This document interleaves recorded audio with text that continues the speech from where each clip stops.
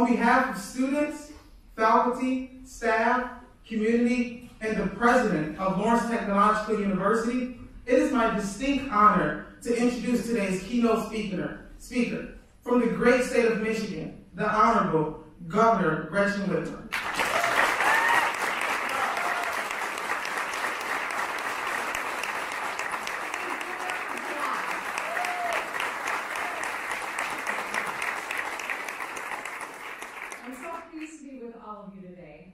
Today we're here to talk about how we can unleash our state's economic potential. A year ago, I launched My New Economy, the Michigan New Economy, an economic vision for Michigan at the Mackinac Policy Conference. And it was developed in partnership with countless stakeholders, including many of you, and included a series of ambitious, achievable goals. The guiding principles were clear. We're going to grow the middle class, support businesses of all sizes, and invest in communities. But at its core, it's really about people. That's what the work is about, people. And the reasoning behind the plan was just as important as what is in it. It called on us to reject the false choice between a great quality of life and a good cost of living. We can and must do both. If you ignore investments in the basics, like education and infrastructure, water and childcare, it's harder to attract and retain families and businesses long term. In my time as governor, that's precisely what we've been focused on, building a future that leaves no one behind. The My New Economy vision focuses on the fundamentals with goals to lift 100,000 families out of working poverty, to pursue our 60 by 30 goal, to have 60% of Michiganders 25 and up, to earn a post-secondary degree or skills by 2030. To expand access to low or no-cost childcare to 150,000 families, to become a top 10 state for small business growth, revenue growth, and venture capital funding, to build 75,000 new or rehabilitated housing units, and to ensure 100% access to high-speed internet in 5 years. Achieving this vision will help us build a strong, sustainable Michigan that we will be proud to pass on to our kids. So today, 1 year later, it's time to take stock of how far we've come. In the past year, I've signed my fourth budget, balanced budgets, making record investments in education, workforce development, public safety, and more. We've created new bipartisan economic development tools that empower us to compete for transformational projects and bring home supply chains and batteries, electric vehicles, and semiconductors. And we've made progress on the goals of the My New Economy plan. When I took office, 45% of our working age population had higher education or skills training. Today, because of the work that we've done to establish the Michigan Reconnect and Futures for Frontliners, to create new apprenticeships and fund Going Pro, we're up to 50%, which is putting us on track to meet that 60 by 30 goal.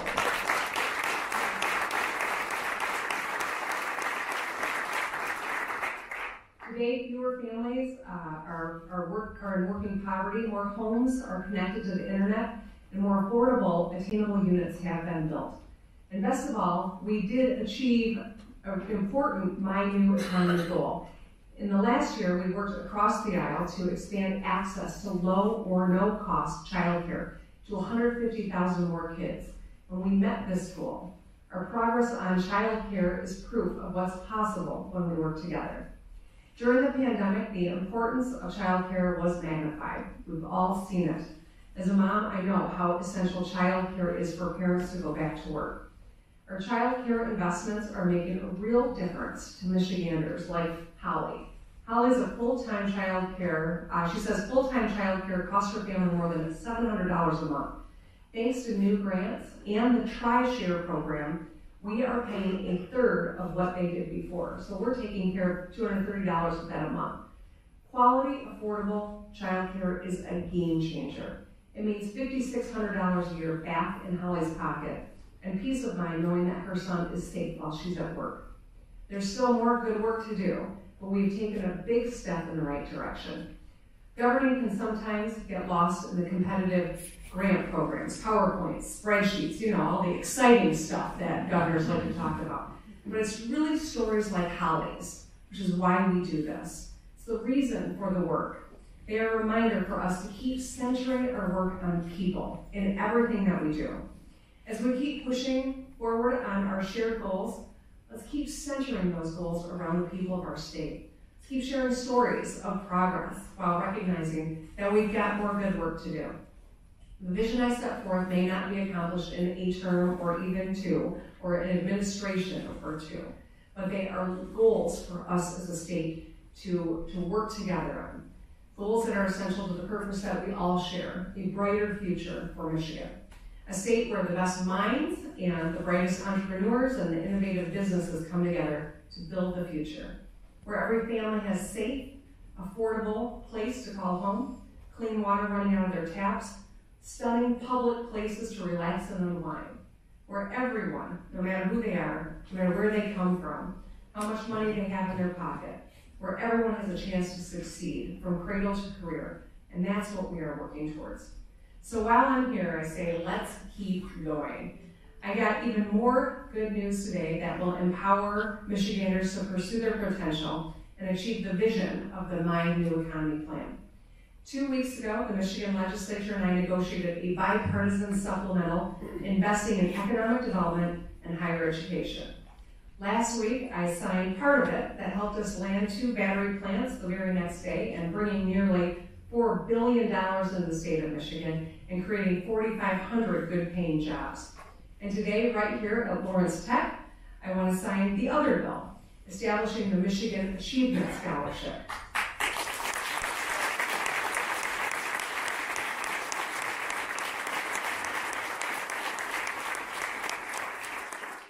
So in the budget I recently signed, we appropriated $250 million for scholarships to make college more affordable, to grow our talent pool, to meet our goal of 60 by 30.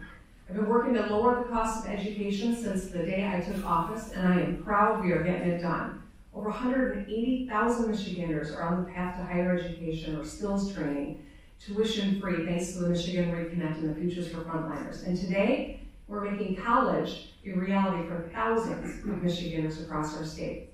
Starting with the class of 2023, high school graduates will be eligible for annual financial aid from the state, up to $2,750 for a community college, $4,000 at a private college, and $5,500 at a public university.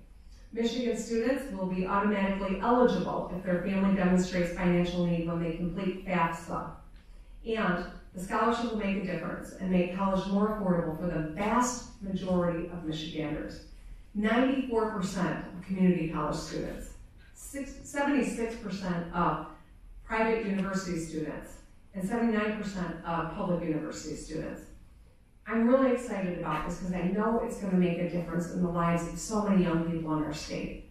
As we think about ensuring that Michigan is a place that can attract and retain young talent, leveling the financial barrier is one important aspect of doing that. So I'm excited to sign that, but before I do, I want to invite my good friend, Congresswoman Brenda Lawrence, out here. Real quick, my dear friend. Please join me in welcoming her.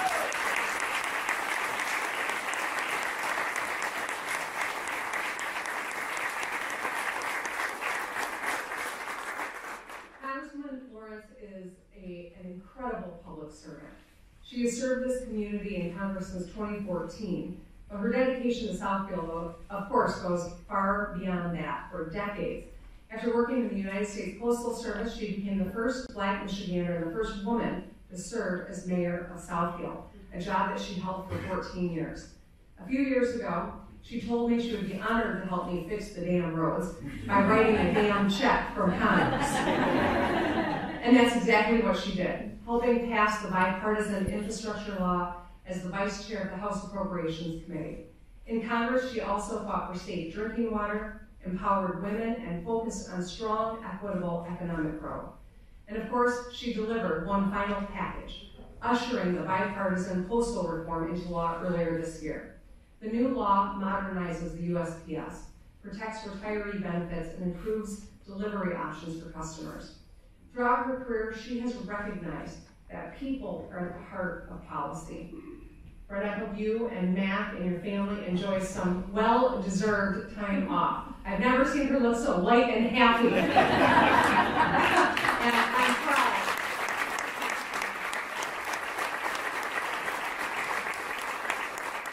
I'm proud to call Congresswoman my friend and present her with the state of Michigan lapel pin we all wear so proudly, and of course, a state seal to recognize your service. Thank you for everything.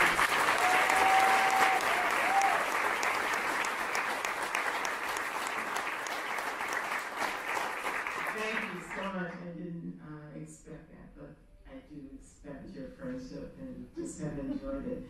My name is Congresswoman Brenda Lawrence, and I proudly represent Michigan's 14th District. A strong economy that my governor, your governor, has been working on. We have the good fortune in Michigan to have that woman who understands that all hands must be on deck for our economy to work, for us to have a quality of life in Michigan that we expect. And my governor, she has worked to make it an expectation under her leadership. But today, it's about our families, our children, and our community. As a member of Congress, I go to work and fight hard to get the resources that we need. But I can't tell you how rewarding it is that when we stand behind the president, after we pass the bill and negotiate and do everything, and watch the governor sign the bill of that money that we sent home to take care of us. See, all of that I do in Washington is only elevated when we have a governor that will invest in us, protect us, and yeah, make the roads a little bit more fun. I want you to know that child care system is broken in the United States. And we know that we cannot continue to leave our women and families behind because they can't afford child care. I've been all over the country hearing the stories firsthand from women who say, I work 2 jobs, one to pay for child care and one to feed my family, clothe them, and put shelter. Child care for some women is almost a third of their income, and sometimes even more. And what are the choices that we, by our laws and policies, are inflicting upon women and the single head of households? We know, I had a town hall on child care, and it was a man who told me, he said, Congresswoman, I want you to know that as the single head of my household, that the majority of my income goes to child care. So yes, I want you to feel the pain of women, but I also want you all to know that this child care issue affects America. And today, as we invest in the child care, and I want you to know that I'm proud to be on appropriations. You know, I bring home the bacon. On appropriations, I requested the funding for the Michigan Child Care Accelerator Project to make sure that we have a pilot that will be used across the country. We're investing in this to have a driven solution to recruit and train a workforce to extend quality, affordable child care in America.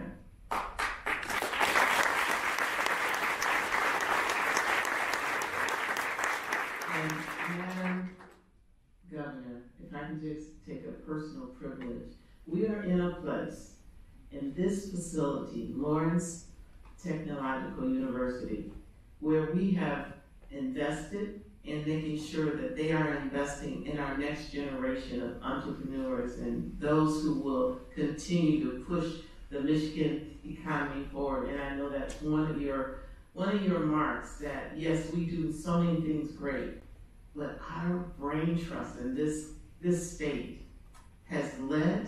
You know, I'm proud when I go around the world and I'm meeting with foreign leaders. I said, I'm from Michigan.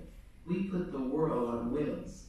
And we have a pattern and a history of being amazing entrepreneurs and innovators. And right here in West Tech, I was able to fund Centropolis to continue that pledge that we make to put the world on wheels and keep you going to the next generation.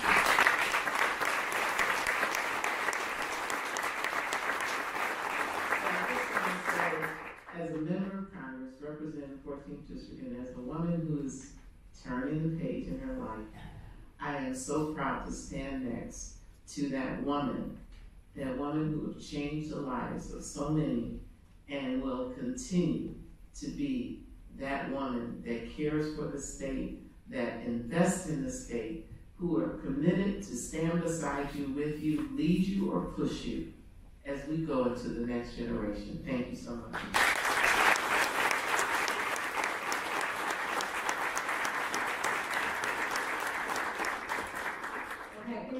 Setting up a table so I can sign this bill, but I want to acknowledge none of us does any of this good work alone, right? It takes partnership, it takes focus, and centering our work around people. And so I want to thank the Congresswoman for the incredible work she's done at the federal level. I want to thank my partners in the legislature. We've got legislators from both sides of the aisle, from both chambers in the legislature, who are here, who are critical to getting this over the finish line. And so, as I sign the bill, I'd love for the legislators to come up and join me so we can celebrate this moment together. It's a great bipartisan effort, and none of us does any of these things alone, so thank you, and please come on up. Thank you, everybody.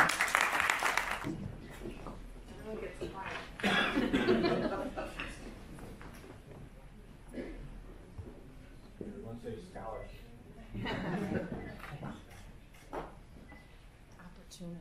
Grant.